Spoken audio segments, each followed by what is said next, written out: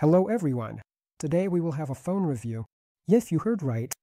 But this is not an ordinary phone, it's a phone I would say for tech enthusiasts with cool features. Something I've wanted for a long time. This is my debut smartphone review, and I'll try to make it informative and to the point.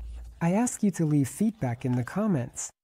I don't plan to do smartphone reviews in the future, but if interesting gadgets come along, and you want them, why not? So meet the Blackview BL9000 Pro. Yes, this is a rugged phone, the flagship model of Blackview as of spring 2025. Rugged phones with colossal battery capacity no longer surprise anyone, as many manufacturers have been making them for a long time. Power banks with smartphone functionality, having batteries of 10, 15, 20, and even 30 amp hours are no longer news. I never understood the point of such high-capacity batteries, as it's much more convenient to have a slim smartphone that's easy to use, and a power bank of any capacity you want. But our Chinese friends know better. Our smartphone is equipped with an 8,800 mAh battery, making it a brick weighing 415 grams. But unlike most of its counterparts, which come with low-power chargers, this monster comes with a GAN charger of up to 120 watts, which charges the battery in 50 to 60 minutes. And that's really cool. The package includes the smartphone itself, the charger, and a very thick Type-C/Type-C cable. While most rugged phones have rather mediocre components, this monster has quite decent hardware. The display is IPS but very solid with good viewing angles. It's huge 6.78 inches. Next to it, the 15th Pro Max looks like a baby, even though the latter is quite a bulky phone. A large display is, of course, great for watching movies, for example, but it's incredibly inconvenient for other tasks. Even considering my rather large hands, using it with one hand is impossible. My fingers simply aren't long enough for comfortable use. But even if you try to do it, your hand will get tired after a few minutes. This is where the massive weight of the smartphone comes into play. The smartphone looks solid. The dimensions are right in front of you now.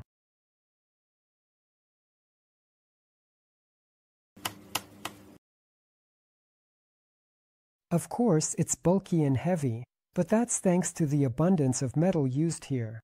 The main body of the smartphone is rubberized. The advantage is that it doesn't need a case.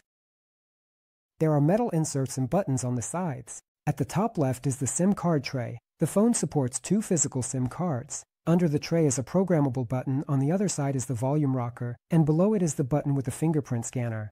This is a very fast scanner that works lightning fast. At the bottom there's a USB Type-C 3.0 port protected by a cover. There are speaker grills at the bottom and top. The acoustics here are not anything but Hartman/Kardon. Next, there's the camera block and a flashlight with 2 LEDs. We'll talk about all of this a little later. Regarding protection, this is a rugged phone, and its armor is appropriate. IP68, IP69, MILSIT 810H. Let me decode that. IP68 indicates that the phone has maximum protection against dust. In general, it is dustproof. It can be submerged in water, usually up to 1.5 meters or more, for up to 30 minutes depending on the manufacturer. IP69 is complete protection against dust, maximum level of water resistance, protection against high-temperature water jets under high pressure. For example, in theory, the smartphone can be washed with a steam cleaner, and it will be fine. But I wouldn't recommend testing its durability. MILSIT 810H Military Standard, an American military protection standard. The letter H indicates the most modern version of this standard from the year 2020. It is stricter than the previous ones. If a product meets this standard, it means it is not afraid of strong and rapid temperature changes, shocks, and vibrations, drops, humidity and dust, thin air typical of mountainous regions, and is also insensitive to solar radiation. In general, on paper, it's indestructible. The display has a resolution of 1080 by 2460 pixels, Full HD+, as previously noted, on a 6.78-inch screen. And yes, they included a 120 Hz display, which makes it very smooth, and easy on the eyes when watching action videos and playing games. Since the smartphone is rugged, The display is protected by Real Gorilla Glass 7 Victus. The capacitive multi-touch is very responsive and supports use with gloves. For connectivity, it features Wi-Fi 6 2.4 and 5 GHz, Bluetooth 5.1, and supports 5G. Navigation is also great, GPS plus GLONASS plus, Beidou, and Galileo, and there's also NFC. The RAM is 12 GB, which is quite substantial, with the possibility of expansion up to 24 gigs using the main memory. But we know this marketing, so let's not dwell on it. The memory type is LPDDR4X, with the main flash memory being 512 GB, which is also quite good. The graphics are Mali G77MC9 up to 836 MHz. The main processor is an octa-core, manufactured by TSMC using a 6nm process. This is the MediaTek Dimensity A20. It has 4 Cortex-A78 cores at a frequency of 2.6 GHz, plus 4 Cortex-A55 cores at 2 GHz. This is a quite good and balanced processor for mid-range smartphones. Overall, it can support more high-end hardware up to a 144 Hz display, Wi-Fi 6, Bluetooth 5.2, and possibly in a future update of this smartphone, it will have the same processor, if the folks at Blackview don't decide to use a display with a higher resolution, as it only supports Full HD+. Cameras. The smartphone is equipped with 4 cameras, not counting the dream of many tech enthusiasts, the FLIR thermal imaging camera, but more on that later. About the main cameras, a 15-megapixel Samsung ISOCELL Gen 5 sensor with an f1.8 aperture. And the coolest part is that it has optical image stabilization, so the video won't be shaky. They gave optical stabilization, but deprived it of 60 frames per second in 4K mode, which is unfortunate, but 60 frames per second is in Full HD mode. The camera is a solid mid-ranger. By rugged phone standards, you could even say it's decent. But if you compare it with top-tier expensive cameras, it falls short significantly, which is not surprising. We also have a 13-megapixel ultra-wide and a macro lens with a 120-degree field of view, capable of shooting from a distance of up to 2 centimeters, which is also not bad. The front camera is also 15 megapixels, with an SK Hynix 5022Q sensor. Aperture, f2.45, supports video recording up to 4K resolution. These are examples of photos from the main camera. These are photos from the front camera. Here are video samples, 4K at 30 frames per second, using the main 15-megapixel sensor.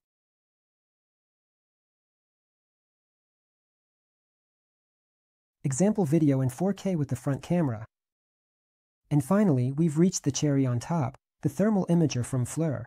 Probably an average user doesn't need to know this, but we are tech enthusiasts. We need to. FLIR should not be confused with Fluke.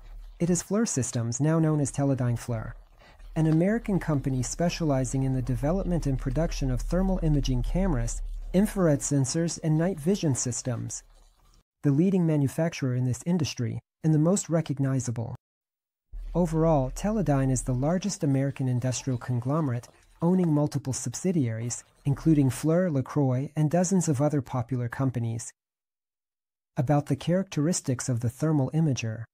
Lapton 3.5, 160 by 120 pixels with a 57-degree angle, pixel size 12 micrometers, frame rate of 8.7 frames per second. And yes, it's slow, but you won't be using this device to shoot the same action. This is the thermal imager. To be fair, I should note that there are mobile thermal imagers on the market with 30 and even 50-60 frames, but the decent ones are quite expensive. And here, the thermal imager is integrated into the smartphone itself, which has powerful hardware. A separate application is dedicated to it called MyFLIR.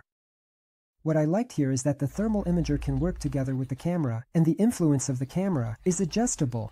These are the shots we get purely from the thermal imager, and these are from the combined operation. You can also turn off the thermal imager and leave just the camera.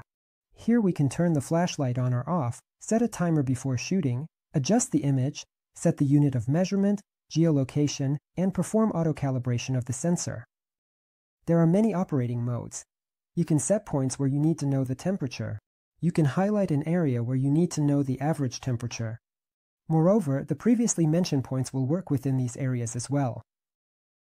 There is also a thermal scale showing the minimum and maximum temperature. And all of this can work either separately or together all at once. All of this can be reset or saved, and you can take both photos and videos. The thermal imager sensor has an automatic shutter, and as I understand it, it is also used for auto-calibration. There are 9 modes for displaying the thermal image, and everyone will find something to their liking.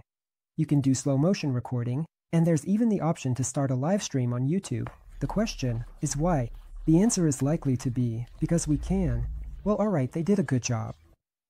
It's precisely because of the thermal imager that I've been eyeing such a smartphone for a long time. As for the rest, there are a bunch of standard Android apps that are already installed. By the way, there's also an FM radio. There's also a set of tools. You've got a compass, altimeter, sound level meter, protractor, barometer, wall level, magnifying glass, and plumb line. And that's not counting various emergency apps and a flashlight. Of course, some of this is available in any similar smartphone. Regarding games, until recently I didn't play games at all. For me, it all ended with the third Mortal Kombat on the Sega in the 90s. And when I turned 30, I got into retro gaming on Spectrum clones for a while. I'm saying this because I don't know which games are trendy now, and what is best to test on smartphones. So I downloaded Tanks and gave the smartphone to my son for testing. After a couple of hours, the kid made an observation. At maximum settings, there were no lags observed in the first few dozen minutes. Then after about an hour, the game occasionally started to lag, and there was a decrease in FPS from time to time. The not-so-powerful hardware affects performance for such tasks, especially if playing on max settings. The phone has a maximum performance mode, and during these tests, this mode was activated. In games, it performs confidently if not playing on max settings. In everything else, the phone is very fast. But the maximum performance mode literally drains the battery. Yes, the smartphone has a very large battery, but in this mode it will last a day at best. If you turn off this mode, 2 to 3 days are easily achievable for an average user.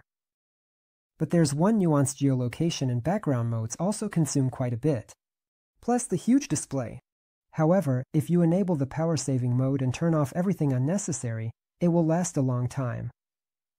Towards the end, I ran the phone through the Antutu benchmark, and it scores around 800,000 points, which is an excellent result for a rugged smartphone.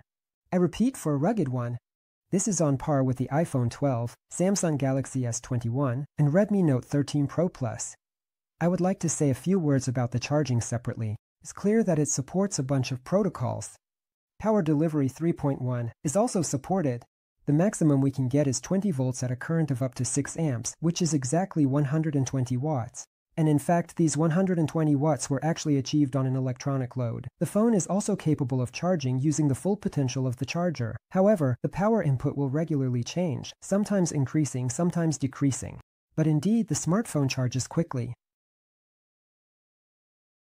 In the end, perhaps it's worth adding a couple of words from myself. For about half a month, I've been using only the smartphone to properly evaluate it.